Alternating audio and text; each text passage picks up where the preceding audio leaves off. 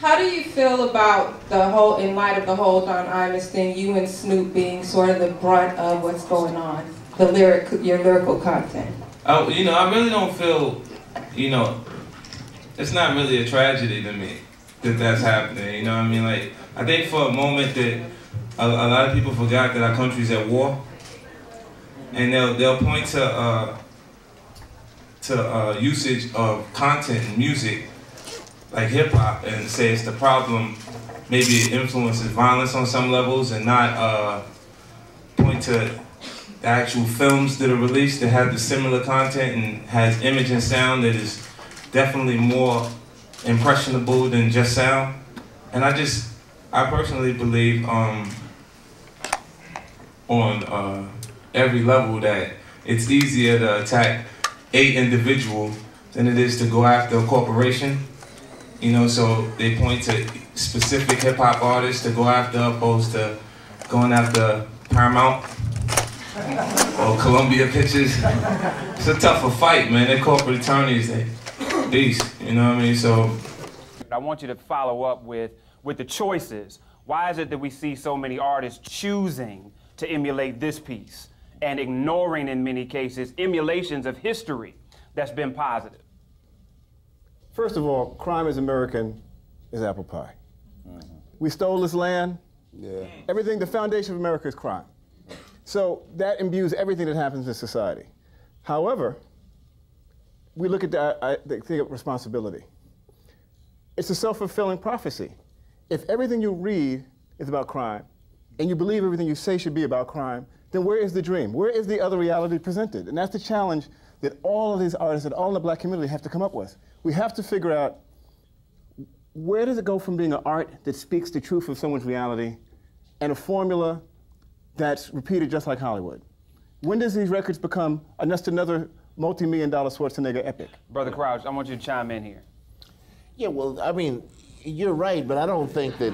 But I don't think that everything in America is crime, because first thing, Black Americans changed many things in American law to the good. Right, but fundamentally it was based on. But wait a minute, what they had to change was what was wrong, because it was finished. You can't leave out the fact that black people have, on the public record, changed things that were bad. Now, what Nelly was saying is the issue.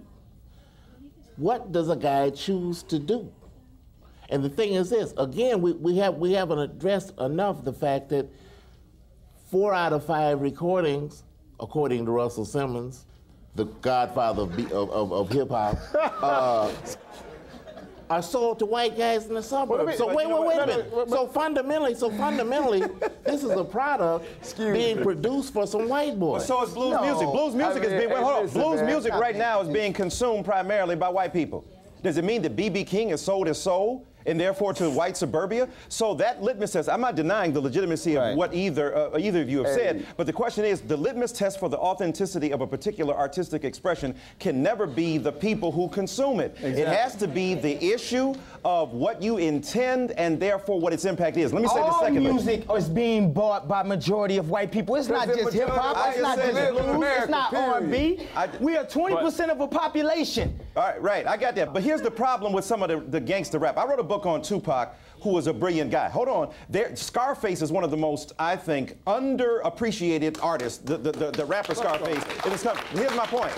You can talk about it with cleverness, insight, acuity, parody. You can have a distance from it. You can say, I used to do that. Look at the consequences of a guy like me who does this. If you listen to Jay-Z, he says, I'm not trying to celebrate this or blame anybody else. These are choices I made, but no, I don't want you to do that. Hov did that, so you wouldn't have to do that. My point is this. That's a difference than a guy who is mimicking, parroting, formulaic recitations of gangster life that you ain't never lived and you ain't gonna never live, and you don't understand the difference. So when you think about the fact that the institution of crime, as Nelson George has said, is American. The Kennedys, when you think about the famous families, Rockefeller, when you think about the major capitalistic empire of American society, is predicated upon deceit, thievery, mendacity, and ripping folk off. Hip-hop at its best certainly will articulate something against that, but at its worst, it reflects the very pathology of American society. And being that you were around since the beginning of hip-hop, how do you feel about the state of hip-hop now?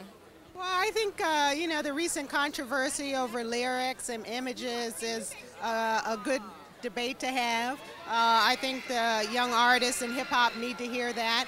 And if women are upset with images, they need to speak up and not buy the music and talk directly to the artist. So, you know, I think it's a good dialogue going on. I regret that BET is sometimes the focal point of the argument because, you know, we play music that our viewers want to hear and see, and if they don't, they need to let us know that. And last, what was the point that BET was trying to make with doing the America versus hip hop debate on BET? Well, that came, hip hop versus America came about as a result of the Imus incident and his Imus pointing the finger at rappers. And I talked to the record label heads and I said, you know, the best thing for us to do as a network is provide a safe place for the artists to come and for the critics to come and have a conversation because they're not talking to each other. They're talking about each other. And so that's where the idea came from. And we did it, and it was a very successful news show. It got great ratings. People watched it. People talked about it online. And hopefully it'll start a long-term discussion. You spoke a little bit about the attack on hip-hop earlier. I was appalled when I seen the Virginia Tech killings and they used your picture over the story talking about you popularized 9mm handguns. What is your feelings towards the media and their portrayal of hip-hop at this time? Generally, the perception of me is a lot darker than I actually am. After people interact with me, they see that, you know, but I think everybody has a right to an opinion. You know what I'm saying? On some levels, it's negative, but they do actually have that right. And if I didn't take that standpoint mentally, I would probably be shaving my head like Britney. You feel